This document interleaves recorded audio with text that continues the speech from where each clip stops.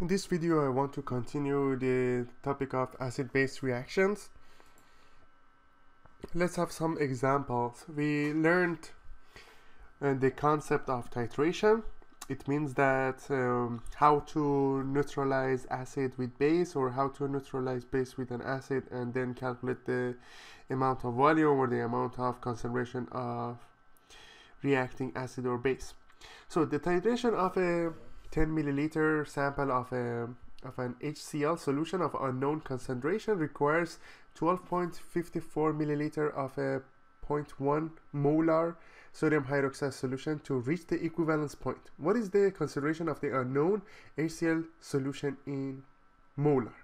So here, as you see here, for base we know the concentration and we know the volume. On the other hand, for acid part we know the volume but we don't know the concentration of acid. So basically we have neutralization reaction or acid-base reaction. So what we need to do, we have base, we have one OH, and in acid we have one H. So in order to have equivalence point, the number of moles of acid must be equal to number of moles of base. So that's the issue. So what is given? 12.54 milliliter of sodium hydroxide solution, and we know the concentration, which is 0.1 molar. And on the other hand, we have 10 milliliter of HCl solution. So we need to find the concentration of HCl.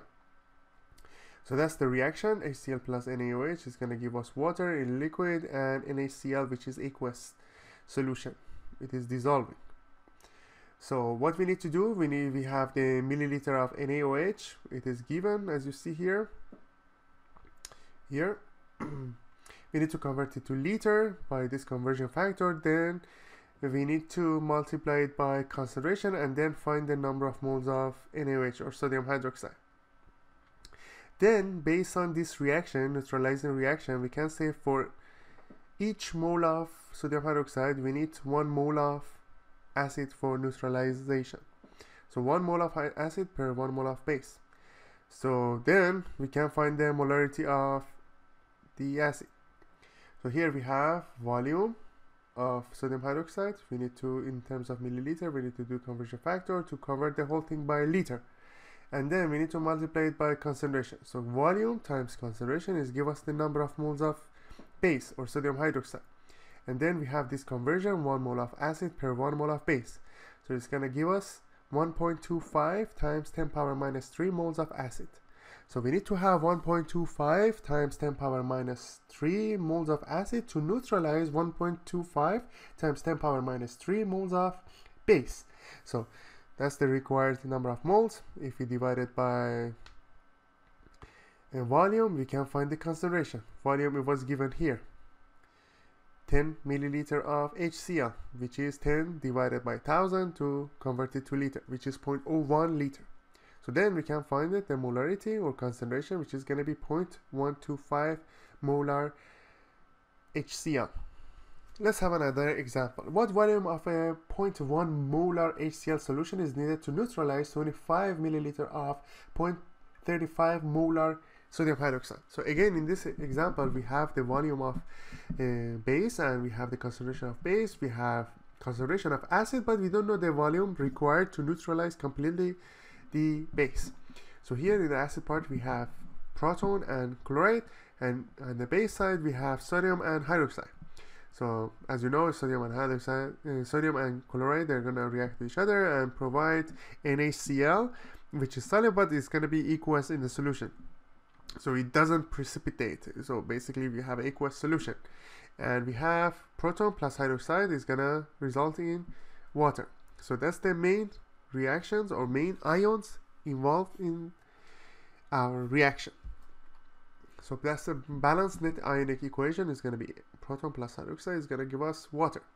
So what is given? We have the volume of base and we have the concentration of base. If we multiply it to each other, we can find the number of moles of base, and based on that we can say we need 1 mole of base to neutralize 1 mole of acid.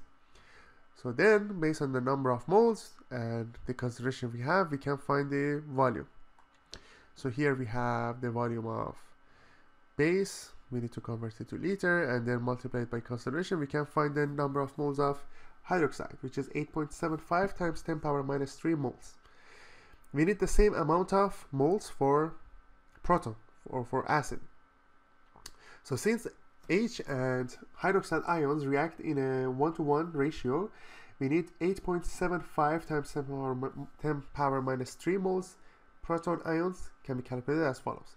So we need to know the volume. If I go back here, we need the volume, we know the concentration. So based on that, we can find the number of moles. So number of moles is here, the concentration is given, we need to find volume.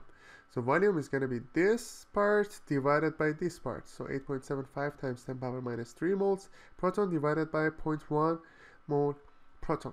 So it's going to be 8.75 times 10 power minus 2 liter. Or we can say 8.75 times 10 power minus 2 liter, or 87.5 milliliter of 0.1 molar HCl is required to neutralize 25 milliliter of 0.35 molar sodium hydroxide. Next example, 28 milliliter of 0.25 molar nitric acid or HNO3 and 53 milliliter of 0.32 molar KOH are mixed.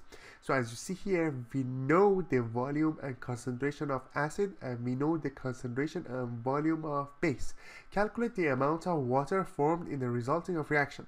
What is the concentration of proton and hydroxide ion in excess after the reaction goes to completion? So here we have the volume and concentration of each of them for the acid part and for base part. So based on first of all, we need to calculate the number of moles of acid and number of moles of hydroxide. So that's the net ionic equation. So we have, that's for the acid, we have 28 milliliter, we need to convert it to liter, and here we have the concentration. So these two cancel each other, liter by liter, milliliter by milliliter, and finally we get it, based on calculation, we have 7 times 10 power minus 3 moles of proton. That's the remaining unit. And on the other hand, for base, we have 53 milliliter. If I go back here, we have 53 milliliter of 0.32 molar KOH. So 53 milliliter KOH times 1 liter per 1000 milliliter to convert it to liter. And then we have concentration of a base, which is 0.32 mole per liter. So if I do that, we can find the number of moles of hydroxide. So we have 1.7 times 10 power minus 2.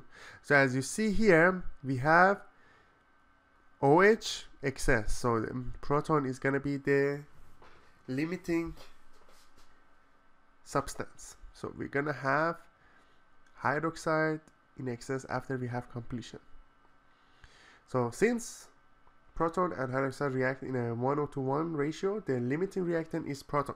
This means that 7 times 10 power minus 3 mole proton ions will react with only 7 times 10 power minus 3 moles of hydroxide to form 7 times 10 power minus 3 moles water.